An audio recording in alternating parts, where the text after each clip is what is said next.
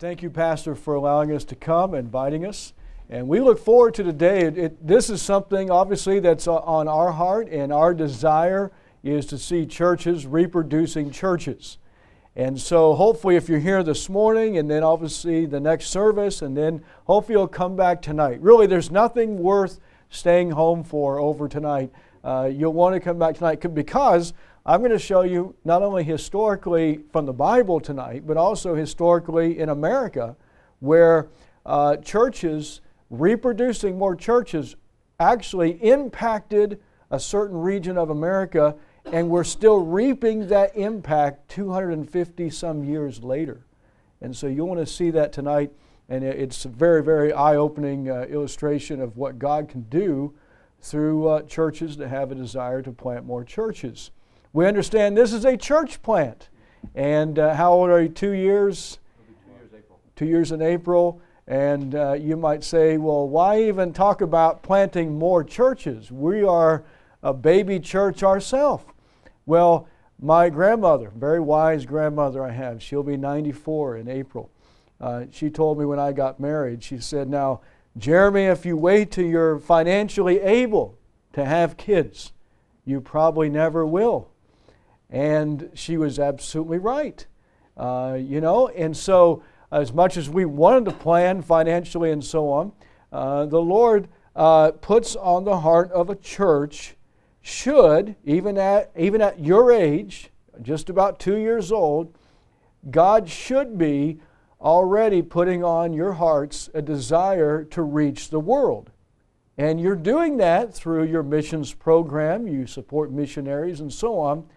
But the Bible is very clear, you'll see that here in a moment, that it's not only across the seas, it's also other cities and towns nearby. And that is God's plan. If we get this in place today, if you don't get anything else, get this. God's plan is for churches not only to grow in their personal city, but also to reach the world. And we do that one city, one town at a time. And so let's ask God before we really jump in here to bless this day and specifically this Sunday school time. Father, we thank you for your word, and we pray that as we dig in and dive into your truth this morning, that you would help us to get a burden for your desire. You came to seek and to save that which was lost. Christ died for the church. The institution, the ordination of the church, the organization, the living, breathing organism of the local church was put in place to reproduce and to have an impact not only in the cities where we're at, but also nearby areas and all over the world. We pray now, teach us, help us to grow with you, speak through me, we pray in Jesus' name. Amen. Well, we're starting here in Matthew 28. And this is a basic passage that we talk about, evangelism and so on. But I want to start here in the last part of Matthew 28. In verse 18, Jesus said, and I want us to remember a particular word here, but Jesus came and spake unto them, saying, all power is given unto me in heaven and in earth. So remember that word power there for a moment, because it'll come up again later. The word power means enablement.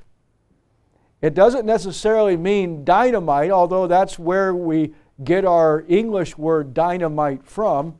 I am from Tennessee now. I'm not from there originally. I grew up in South Florida, was born on a farm in Indiana, and we moved from Indiana to another northern state, Florida.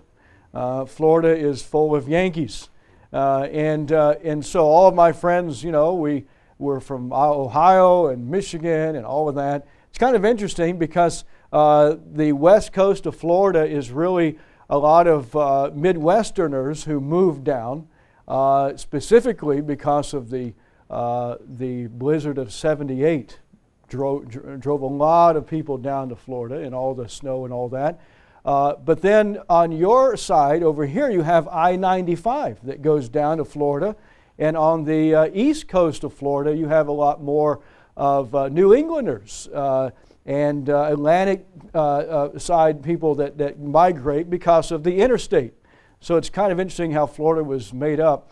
Now those lines are crossing, but when I lived there, grew up there, that was kind of the way it was. But in Tennessee, where I live now, they call it Rocky Top for a reason. Whenever you dig, whether it's near our house, and my wife loves to plant things, but you dig about 18 inches or 16 or 18 inches down and you hit limestone. It is just hard, and unless you have a jackhammer or a breaking bar or something, it's just very difficult to get through. So whenever they built roads in Tennessee, and I live just north of Nashville, about 20 miles, and when you go through the interstates and some of the roads, in order to get through that, they've had to use dynamite. They've had to blow it up. And we hear of this often, where they're putting a building in, or they're flattening a hilltop or whatever. And you know, it's more than just getting a bulldozer and a front end loader. Often they have to blow the thing up. They've got to blow the top of a hill up, or a ridge or whatever. And so that's where we get this word from, the word power. But I want us to think of it as enablement. In other words, in Nashville, we weren't able to make roads without it. And here, Jesus is saying, all power, that enablement, that I'm about to explain to you what that enablement is going to be able to do, all that power is given to me in heaven and in earth.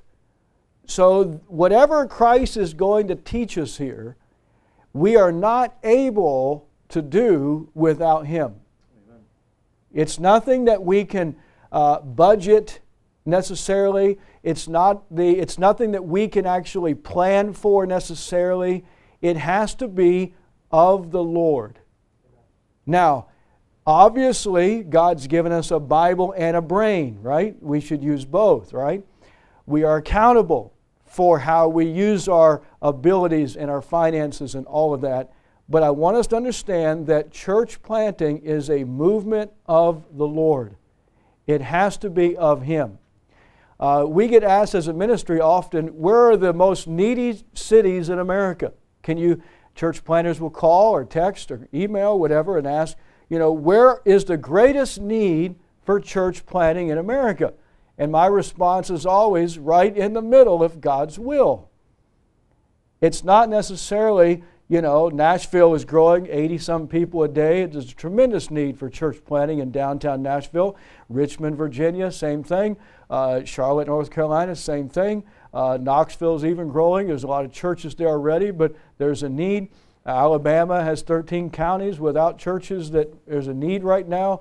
You can go across the nation and look and say, boy, these cities and these areas, they need churches. But if we aren't called of the Lord, if it's not a movement of the Lord, if we don't know that the Lord is in it, then it's destined to fail.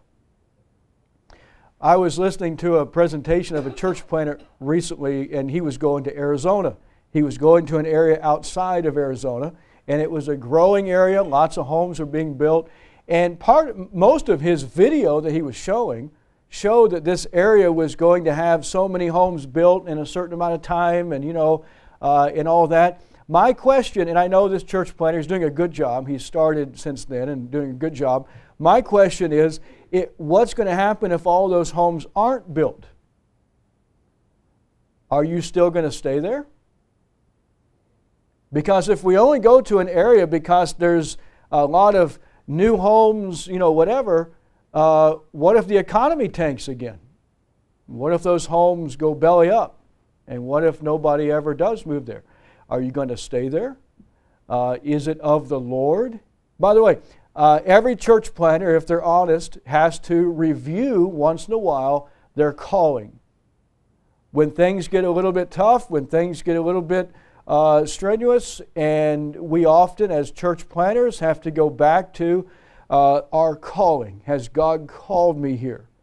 Is this church, First State, is this of the Lord? Or was this started out of some business meeting somewhere? No, it was of the Lord. Now, because it was of the Lord, obviously there was business meetings and there was finances available and there was all those things that had to come in after that. But we have to understand the power that Christ is going to give the local church to reach other areas, it has to be of Him.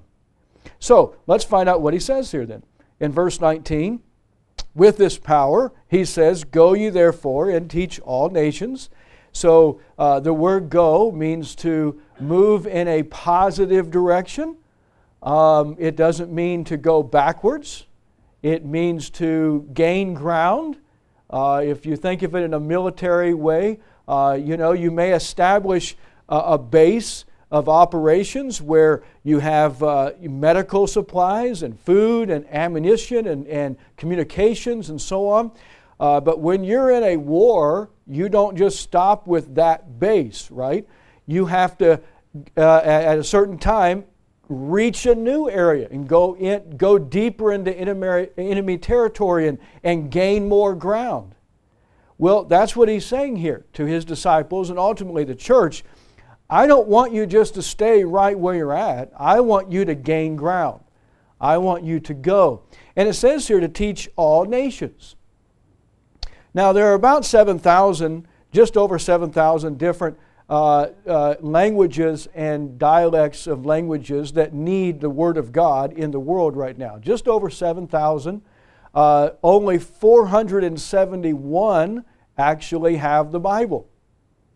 Just over 1,100 have the New Testament.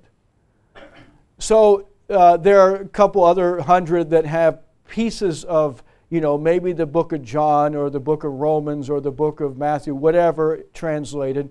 But there are roughly 4,000 different languages still in the world, people groups that have their own language or strong dialect that would constitute a different Bible for them. Just over 4,000 in the world still that need the Word of God. And so what he is saying here hasn't been done since the early church age. But he says, go ye therefore and teach all nations. So there's a great mandate here. There's a lot of ground to cover. There's a lot of things to be done. But then it says to baptize them. So as you take the Word of God into new areas and new communities, people are going to be saved. They are going to receive the Lord. The more you take the Word of God in and the more you get it into the hands of people, it does its work, and you talk to them about the Lord, people will be saved. And then there's going to be a need for baptism. Now, I know you have your own baptistry, which a lot of church planners would salivate over, because I know some in the north right now that have to wait till the spring to baptize because they do it in the river. And unless you want to be frozen, you don't want to do it in the winter. Or you might want to use a different church or so on. But a lot of guys don't have that, and they have to wait. So baptism obviously takes place in water. We know that. It's immersion. The word baptizo, immerse. But really, speaking here, baptism takes place in the midst of believers, in the midst of the church. It's an ordinance to the church. Baptism and the Lord's Supper is an ordinance for the church to carry out. So therefore, when the early disciples and the church is to go into a new area to bring the Word of God and teach people in a new area about Christ, and people receive the Lord, they need to be baptized, and baptism takes place in the midst of the local church, right? So the mandate that he's giving here, the commission that he's given here, isn't just to take the gospel into all the world. It's to take the gospel with a purpose.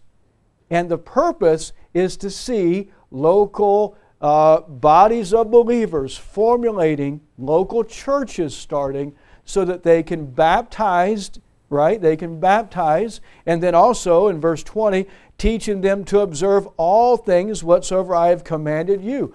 Well, that's continuing to teach the doctrines and teachings of Christ. And so that's discipleship. That's follow-up. That's mentoring. That's making sure that you don't just leave them there in that area, even though they're saved. You don't just leave them there. No, they need a place to go to where they can be baptized, where they can be taught the Word of God, where they can be trained to go out and reach more people, and the whole thing can be perpetuated. It can be churches birthing churches that will birth churches. A few years ago, I was invited to go to Ghana, West Africa. I didn't go. I just couldn't go. But it was an evangelist who said, Brother Rowland, every year I go to the West Africa. We put up a big tent. He said thousands of people come and hundreds of people get saved. And it's a wonderful, wonderful evangelistic outreach in Ghana. And I said, well, that's wonderful. I said, but where do those people get baptized? Right. And he said, well, it's our prayer that when we leave that, a church gets formed. And I said, well, why don't we do this? Why don't we go to Ghana, set up a big tent, thousands of people come, hundreds of people get saved for the purpose of starting a local church. Why don't we go in with a plan to organize, and we're not going to leave until a church is started. And it just dawned on him, that would be a great thing to do. It's almost like it's biblical. But listen, this is where evangelical Christianity, okay, not just Baptist, Christianity in the last 30 years has not done a good job with making sure that local churches are organized and started. We've heard a lot about evangelism.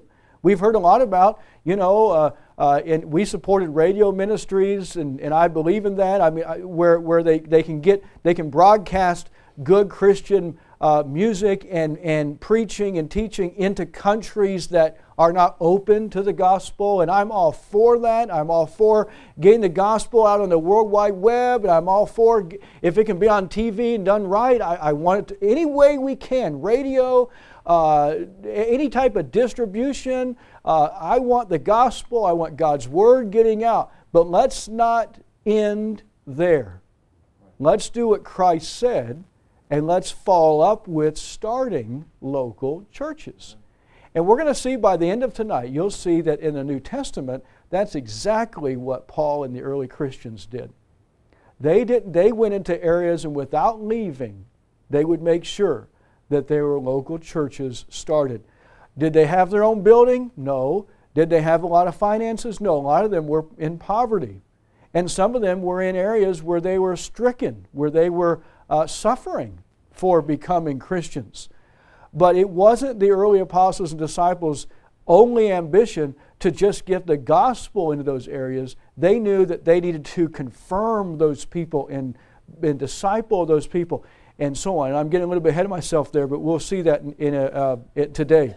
So here, this whole idea that Jesus is teaching the early disciples and the formation of the church here is simply that you are to go to all of the world, all nations, teach all of those nations the Word of God, and make sure before we pull out that there are churches started, and those churches are propagating and they're reproducing more churches. And we can see that in Scripture. So let's go to Acts then, at Acts chapter 1. Remember that word power, because I want you to see something here in the book of Acts. Acts chapter 1. Here there's the early church in the upper room, about 120 people. They're assembling together in verse number 4 of the book of Acts. And being assembled together with them, commanded them that they should not depart from Jerusalem. Now stop right there for a moment. I thought Jesus told them earlier to go to all nations, right?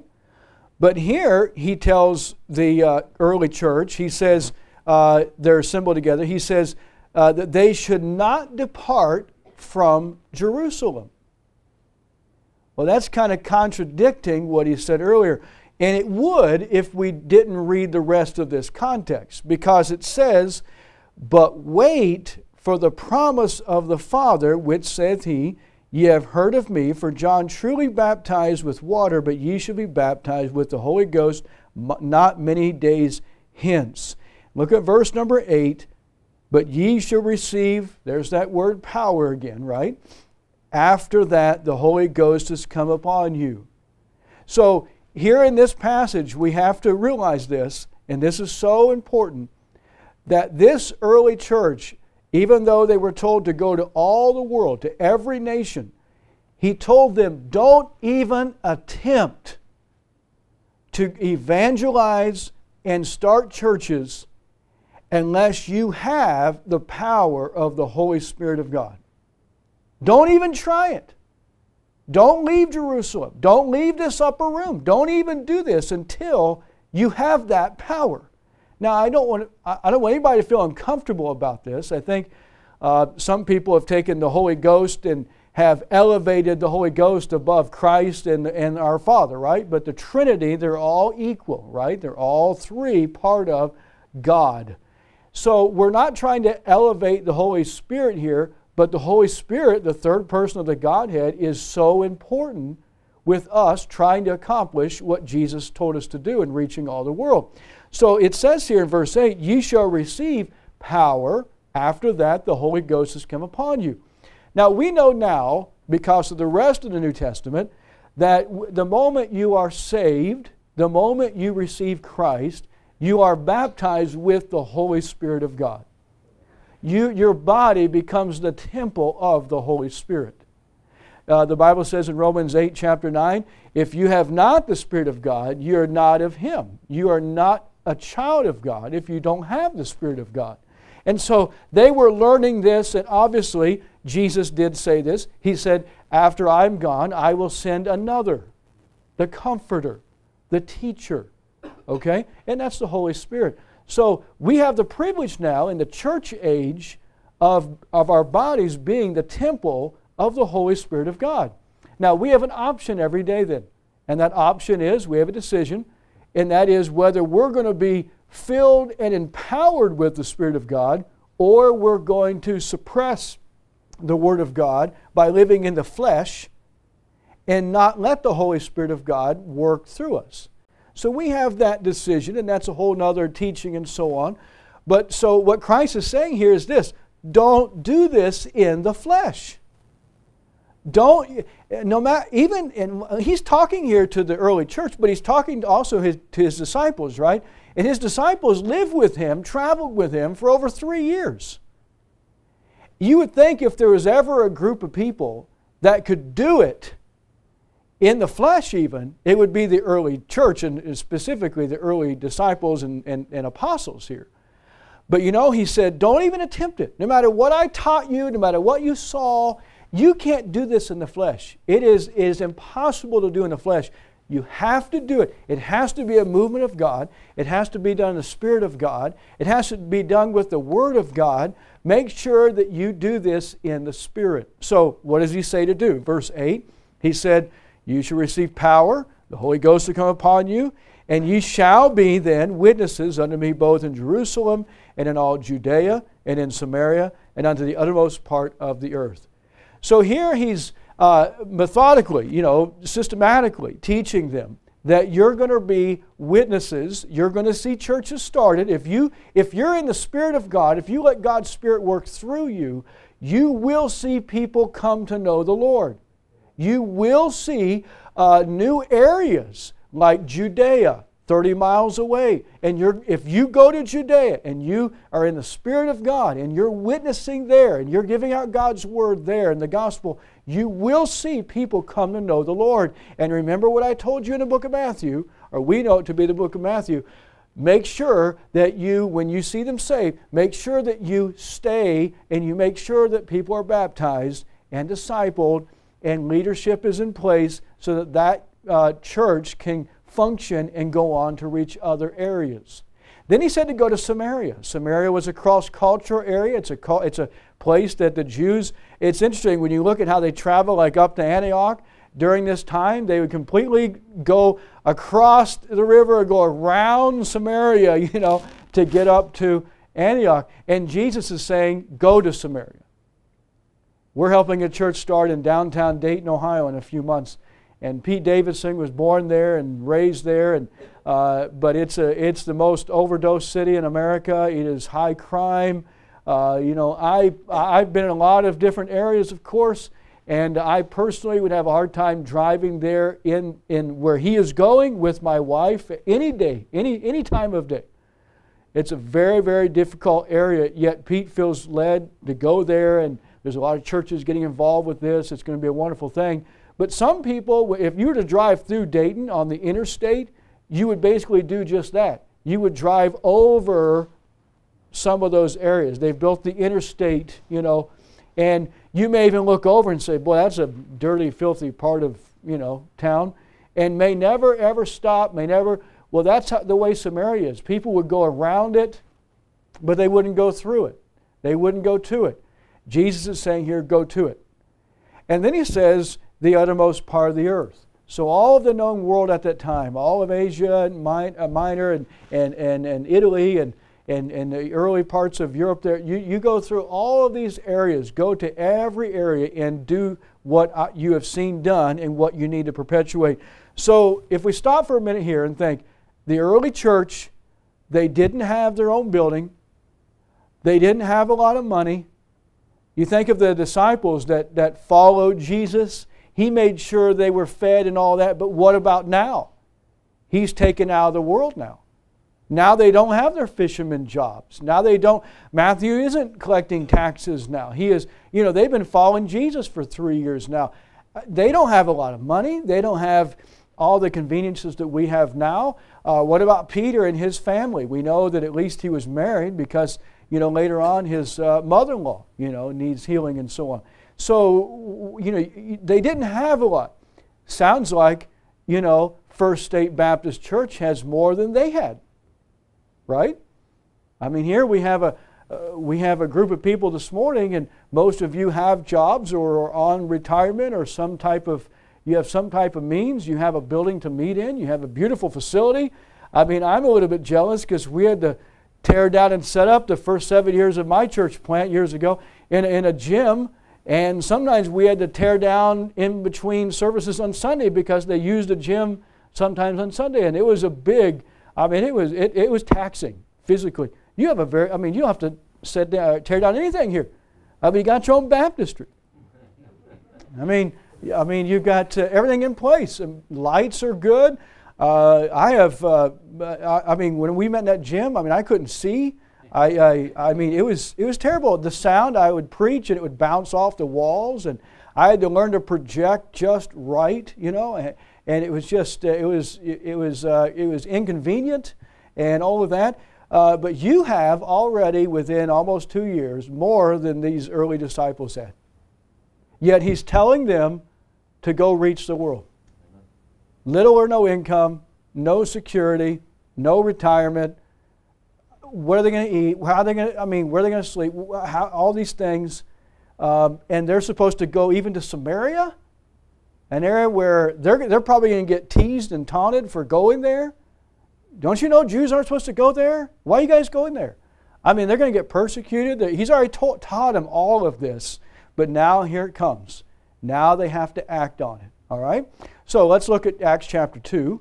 And we just a couple more chapters here in the book of Acts for Sunday school. In Acts chapter 2, Peter preaches. We know this is the day of Pentecost. And in Acts chapter 2, the Holy Spirit fills Peter. We know what he preached because look at verse 16. It says, "But this is that which was spoken by the prophet Joel." So Peter is doing what Christ said, preach the Word of God. He's preaching from the book of Joel, at least we know that here from the Old Testament. He's got the power of the Holy Spirit upon his life. And then what happens in verse 41 is, "Then they that gladly received his word were baptized." That's just what they said to do, right? Make sure that they're baptized. And the same day they were added unto them about 3,000 souls, and they continued steadfastly in the apostles' doctrine and fellowship and in breaking of bread and in prayers and so on here.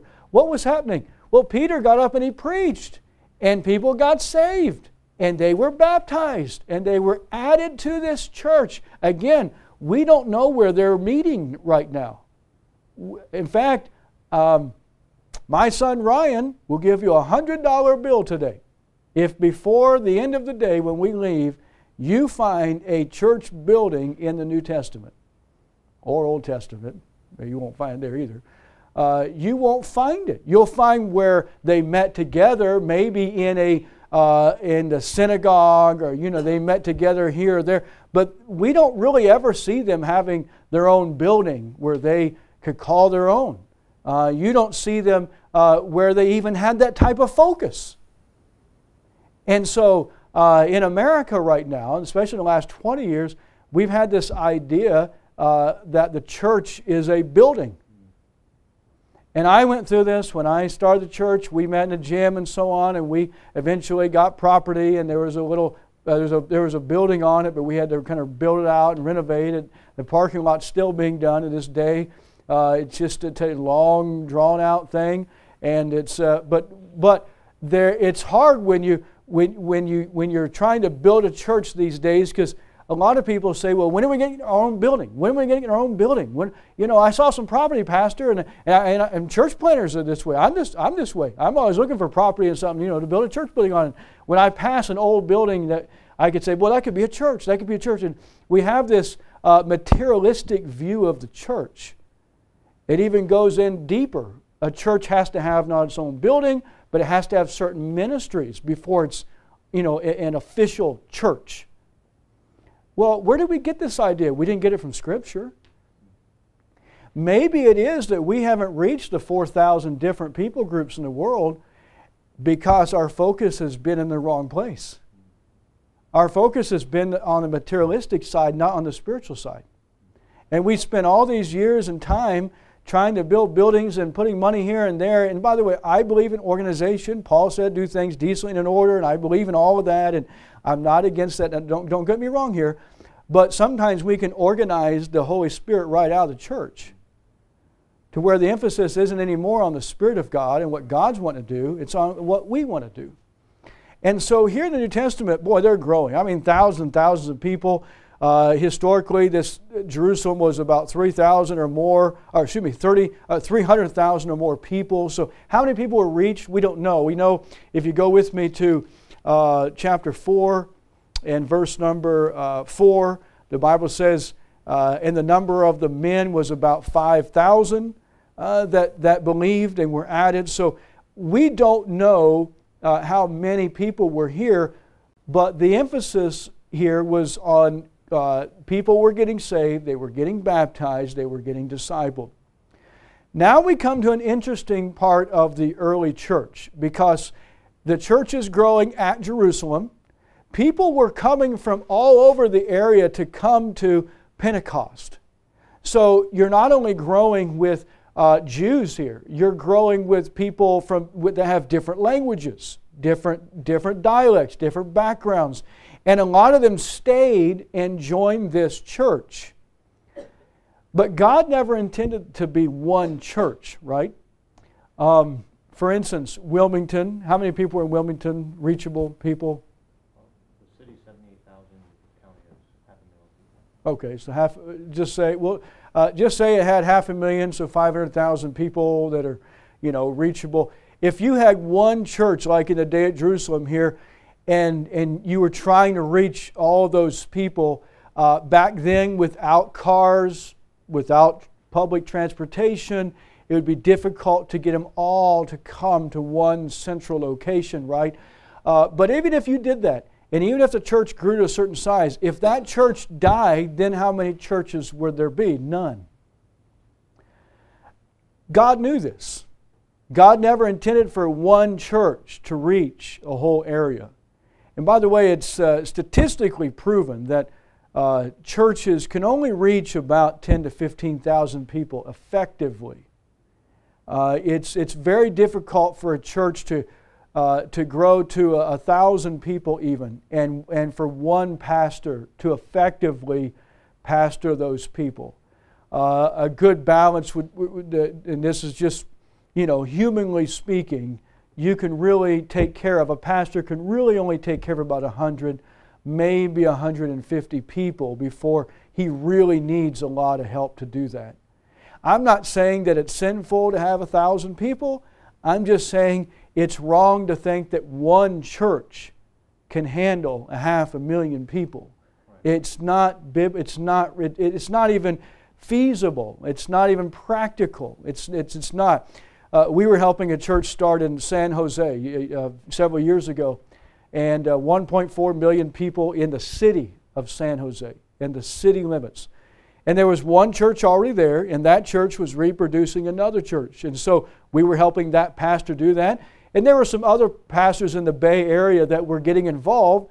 One of them, though, was a very, very large church, and they're Independent Baptist, and they had a bunch of buses that they would bus, and pick people up. And the pastor actually said, "What are you starting another church in San Jose for? We run buses in there, and we have it covered." Now think about that for a minute. 1.4 million people. And we have, how many buses? 10 buses, and we've got it covered. I like statistics. I went to the web and I counted up how many McDonald's are in San Jose. There are 34 McDonald's, okay? Now, San Jose is not big, but it's got a lot of people. There were 32 Walgreens in San Jose. There were 64 Starbucks in San Jose. Now, if if McDonald's and Walgreens, and I stopped with Starbucks. Once I hit Starbucks, I said, well, that's fine, good.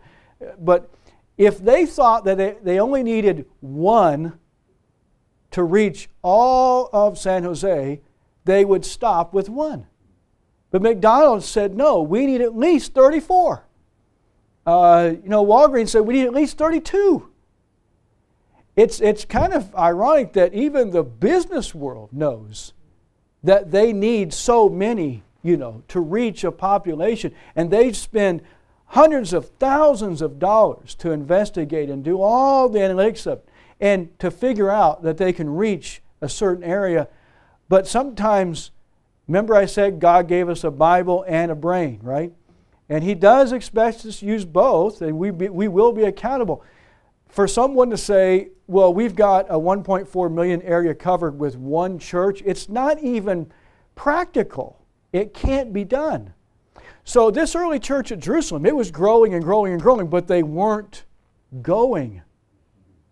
They weren't going to Judea, which is only about 30 miles over. They weren't going to Samaria, definitely, and they definitely weren't going to the uttermost part of the earth. In fact, if you put Jerusalem church in today's atmosphere, and you ask the leadership there, why aren't you reaching Judea or Samaria?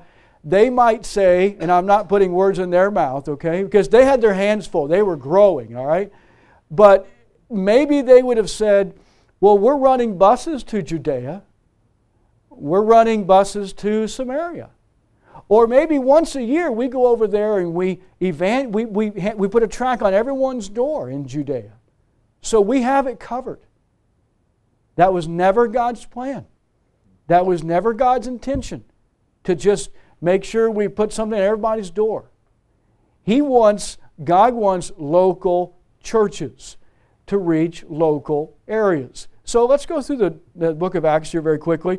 Chapter 4, we don't see any mention of Judea, Samaria, or the uttermost. Chapter 5, we don't.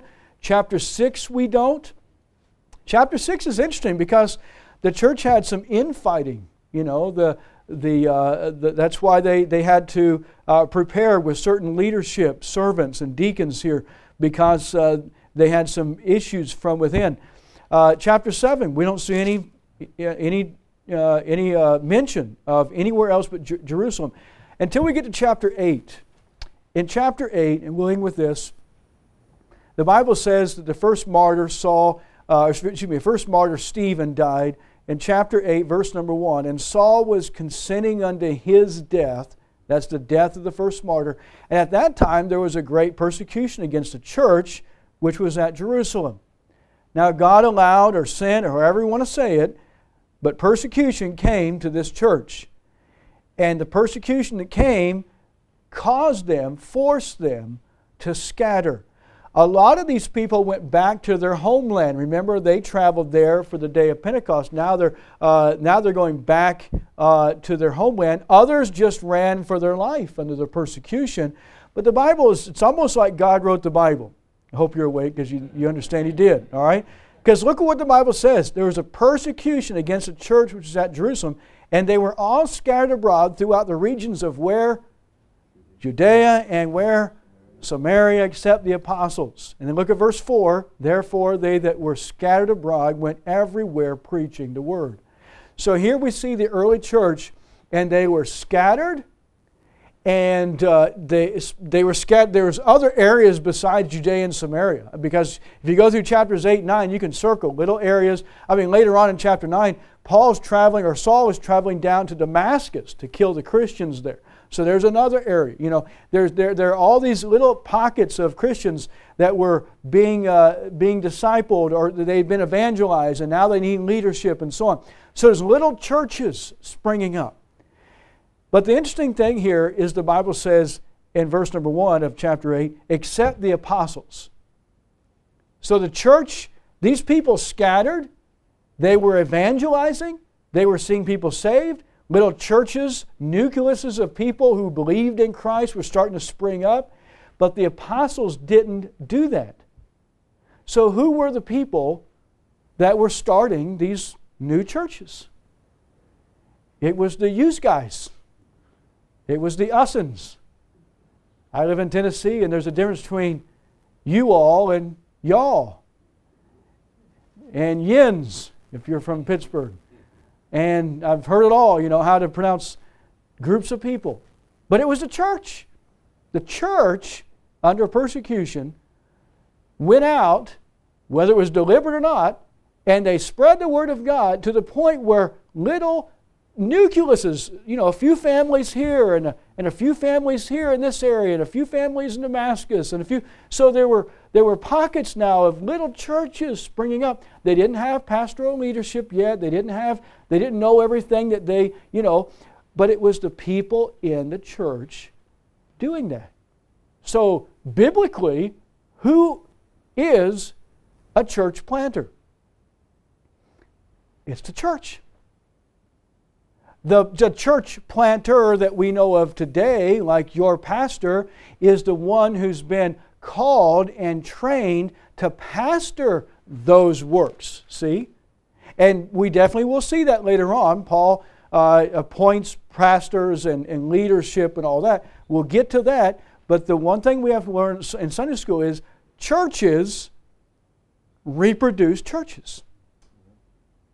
It's not just saying, oh, you want to plant a church in nearby area like in New Jersey or whatever, Pennsylvania. Oh, here's $100 a month. We'll pray for you. I've got your prayer card on my refrigerator. We'll pray for you. I hope you make it. That's not what we see in the Word of God.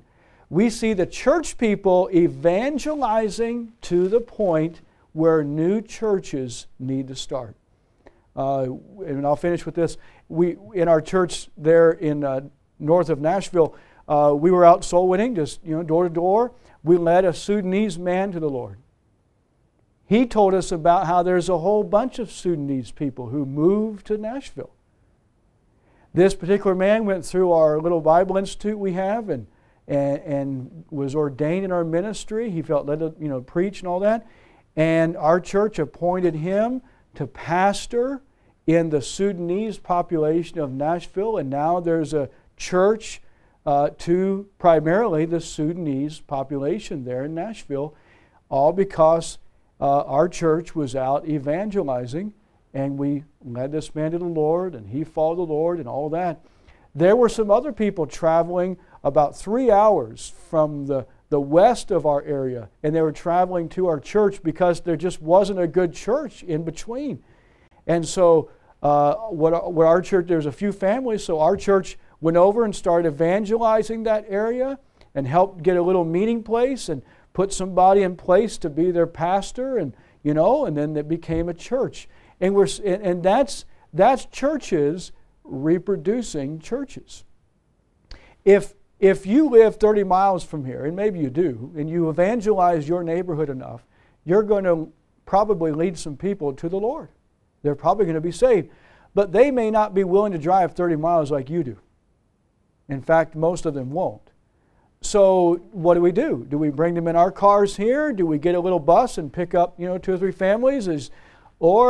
And maybe that would work for a time, but eventually, if it's that far away like Judea was, there's probably going to be a need to start a church there. So starting a church somewhere isn't some big, monumental, expensive, big, huge task that we just can't do. On the contrary, we can't do it. We have to rely on the power of the Holy Spirit of God. And if a church just starts praying, not only for their foreign missionaries, but if you start praying for areas around that need churches, let the Spirit of God move. It's not how big the church is. It's not how old it is. It's not how much money you have. That all comes later. The burden has to start sometime. And it needs to really start as soon as the church is started, as it did in the New Testament. These early Christians only knew we have to evangelize areas. And then those churches only knew. They didn't think our first ministry needs to be a choir. Our first ministry needs to be, Sunday schools. Our first ministry, no. Their ministry was evangelizing other areas. That was it. And God used them in a wonderful way, and we're going to see the conclusion of this in a little while.